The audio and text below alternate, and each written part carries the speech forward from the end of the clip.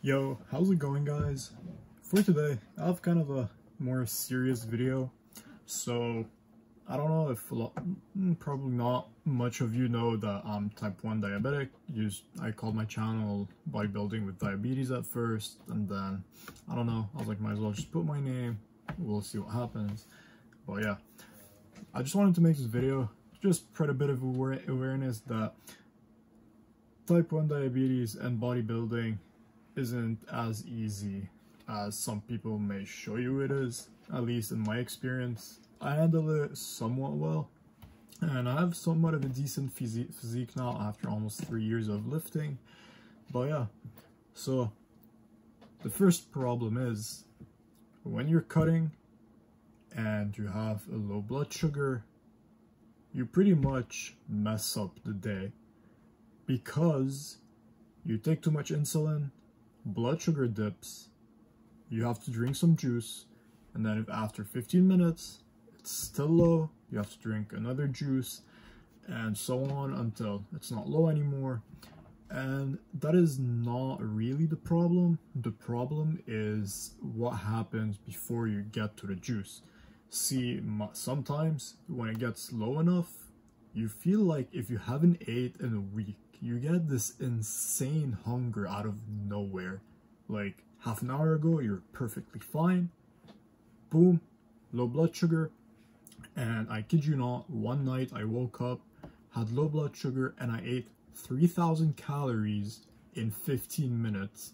And it sucks because I was cutting and I basically ate as if I was bulking. So these are like 3,000 extra calories out of nowhere, and it sets you back quite a bit if you're at it seriously. And I kid you not, I literally woke up, drank the juice, ate a whole pack of chocolate. I'll show you the brand. It's like this Canadian brand, like a square chocolate with a castle on it. I forgot the name because we don't get them anymore for some reason, but I'll just put it as a display. And then finished that. That alone was like 2,000 calories plus the juice. And then I ate 2 sandwiches, peanut butter sandwiches, in 15 minutes. All of that in 15 minutes. And then you finish, and then you feel like shit, because all of this food inside of your body, and you've been cutting, and then boom, out of nowhere you eat like if you're bulking in like one sitting. And yeah, it sets you up quite a bit. I had my abs showing the day before, ate that, woke up the next day, my abs were kind of disappearing. It's not that bad. See, I control my low blood sugars. I get them super rarely now because I've been on top of my diabetes now for 12 years, and because I had it when I was 8, I'm 20 now, and I try as much as possible not to get any lows. I get them once every 2-3 weeks, which is fairly good for someone who has type 1 diabetes. But yeah, that was the first thing. Second thing is, when you're working out, let's say you're working out, you have to check your blood sugar every time, just in case. But the thing is, you can never trust the machines, because maybe your blood sugar is dipping, is in the process of dipping, and you don't know. You just check it, you're like, oh, I'm at 5.0, I'll take a little snack, it's a little low.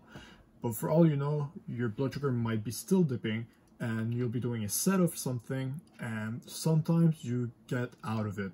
They say that you look like as if you were drunk. You're like mentally not really there, and I don't know, I get quiet, I guess. I just stop talking and I get into my own head. But I don't think I ever act drunk, because I don't know, haven't gotten drunk. I don't drink that much. I drink maybe once every 6 months, but because not much on drinking. And you're doing a set and then you start feeling weak, and then you might be like, oh, I don't know, maybe I'm tired, whatnot.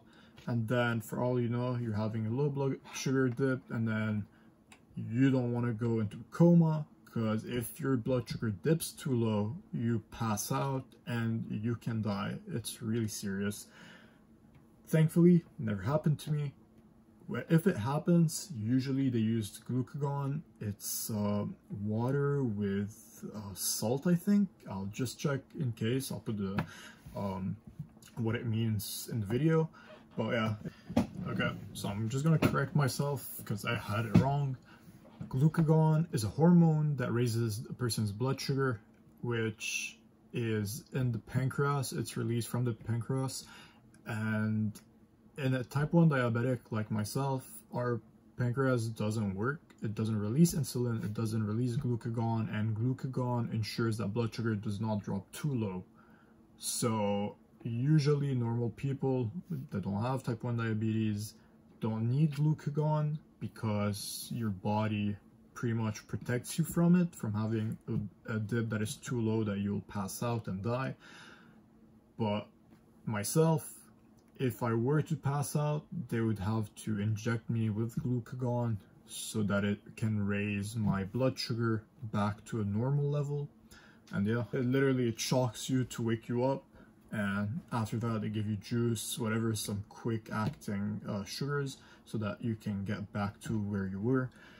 And that was the second thing. Alright, so the third thing is, it's mostly personal, I feel like, but because, you know, as a diabetic, you have a few choices of how you take your insulin. Some people take injections, some people have a pump, and I personally I take injections. I used to have a pump, didn't like it once I started doing sports because it gets in the way. I mean, at least for me, one day I was playing basketball, someone hit it, boom, didn't have insulin the whole day, felt super crappy, so I reverted back to taking the shots. And the thing is, when you're bulking, you eat a lot, so you have to take multiple shots a day. I already take usually 3 shots for when I'm eating, for your dinner, supper, whatever, whenever you're eating, and a 4th shot for your slow-acting insulin that goes throughout the whole day. But when you're bulking, I eat 5-6 meals a day instead of 3, and that bumps up the amount of shots I have to take. And it really sucks, because when you're building muscles, you're reducing how much fat you have, and it is easier to take the shots in your fat than on the muscles. On the muscle, it hurts, it really hurts, and you have to constantly change the places because you don't want to develop bumps wherever you're taking your injections. So say in the morning I take it in my back, lower back, in the afternoon I take it in my stomach, and in the evening in my legs. I used to take it in my arms, but my arms don't have any more fat as I used to when I was a kid, and it hurt, so I had to stop. So I have less places where to take my injections, thus I have to resort to lesser space, and I have to be careful, and if I'm cutting I have less fat. But when I'm bulking, I have more fat, but I have to take also more insulin, and it really sucks. And sometimes it's really demotivating because you're like, oh, I have to take my insulin because I'm eating. I mean, after a decade, you kind of get used to it, but it's always in the back of your mind, and you're like, not really it anymore. And then sometimes it can demotivate you, but so far so good for me. I'm trying to keep on top of it as much as I can. But yeah, that's for number 3. Reason number 4 is that when you do any type of activities, basically there is a window where it might affect your insulin sensitivity. So basically, say I were to do my sports or whatever, in my case bodybuilding, I can get affected 48 hours, up to 48 hours after I started doing it. So sometimes when you do too much activities, like your blood sugar might dip if you haven't eaten enough or you haven't taken a snack. But sometimes you might be like, oh, I don't understand why my blood sugar is dipping. Well, because you're working out or whatever sport you're doing, 24 to 48 hours later, you might get hit from it. So you'll be normal, and then out of nowhere, inexplicably, boom, your blood sugar starts to dip.